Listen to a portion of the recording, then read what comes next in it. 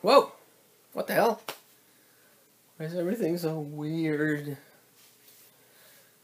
I don't know what's going on. I was going to do a Deadpool review. And now I don't know where I am. Everything looks the same, but everything's like different. No matter. I don't have to worry about it. I have the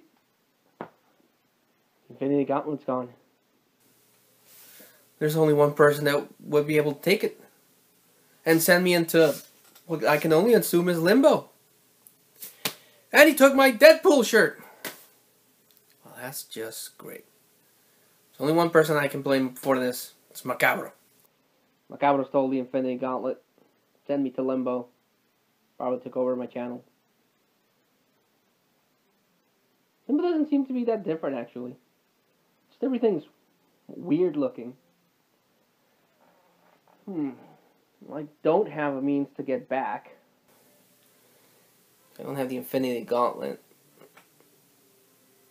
What do I do in Limbo? Am I going to have Wi-Fi connection? Is it going to get uploaded somehow?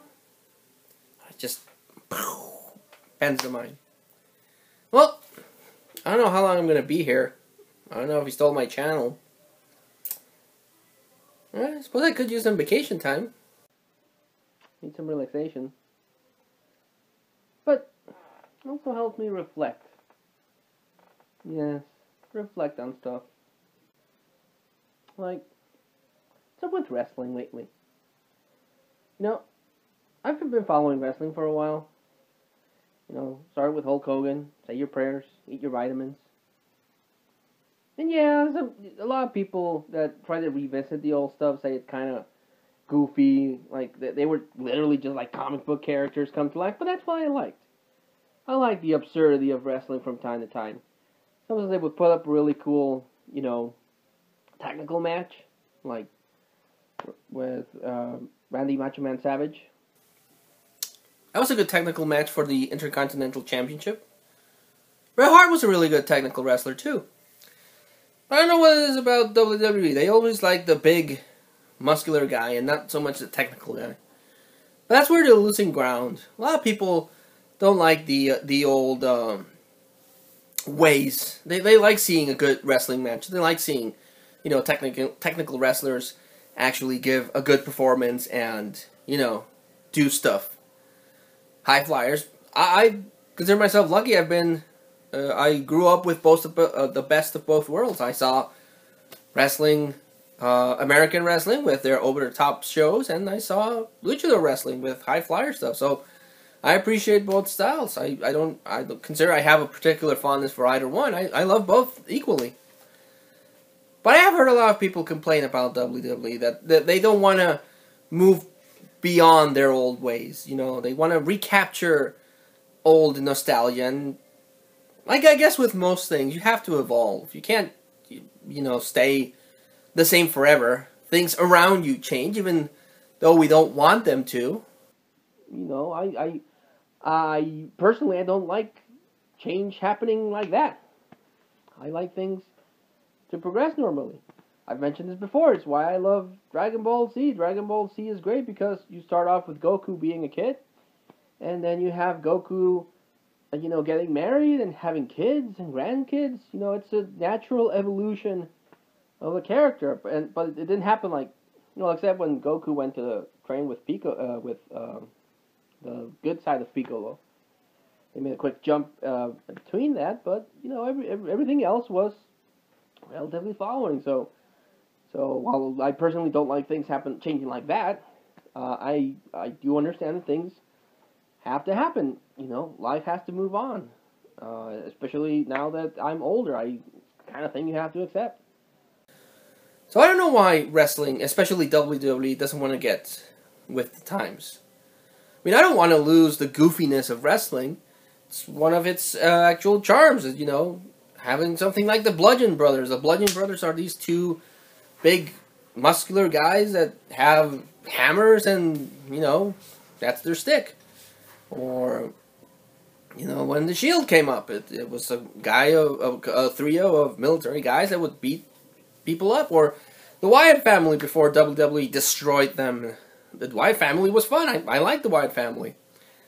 So, but they don't build up people anymore.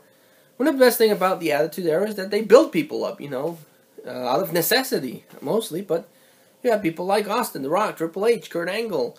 You had staples like The Undertaker, and they would still build people up, like the Hardy Boys, like Edge and Christian, like the Dudleys. You had Chris Benoit, Eddie Guerrero. You had a whole bunch of people that, helped the company evolve. And you had people like Austin, The Rock, Triple H, Kurt Angle.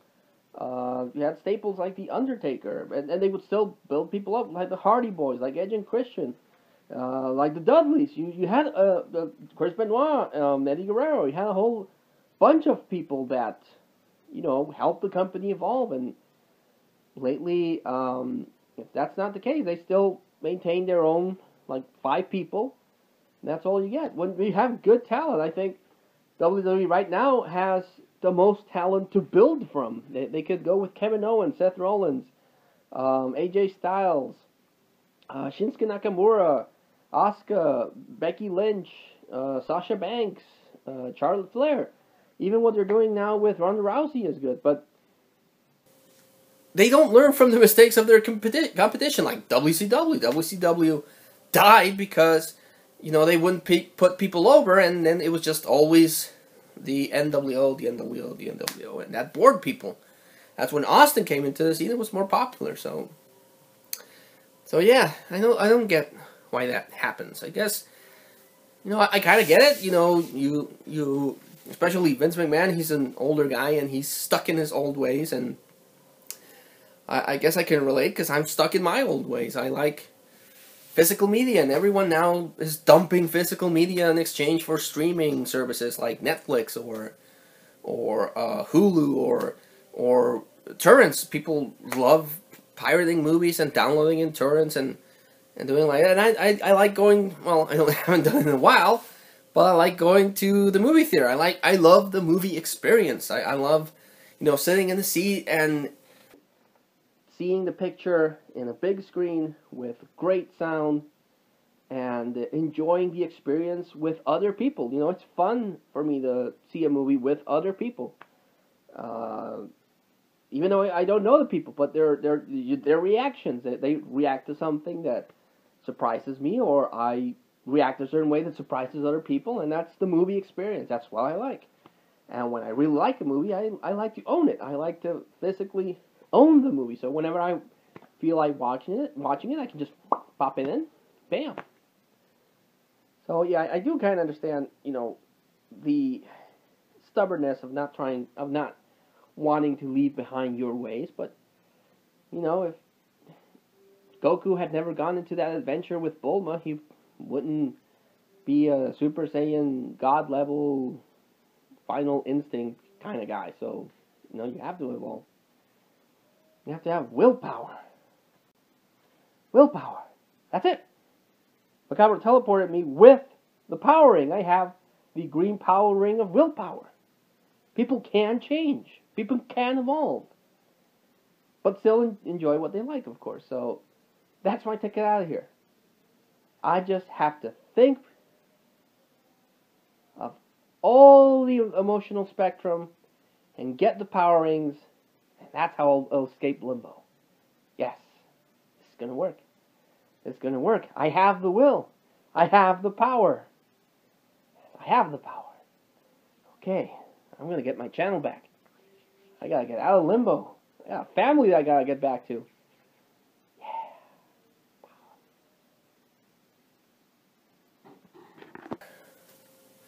Willpower. That's it. Macabro teleported me with the power ring. I have the green power ring of willpower. People can change. People can evolve. But still enjoy what they like, of course. So, that's my ticket out of here. I just have to think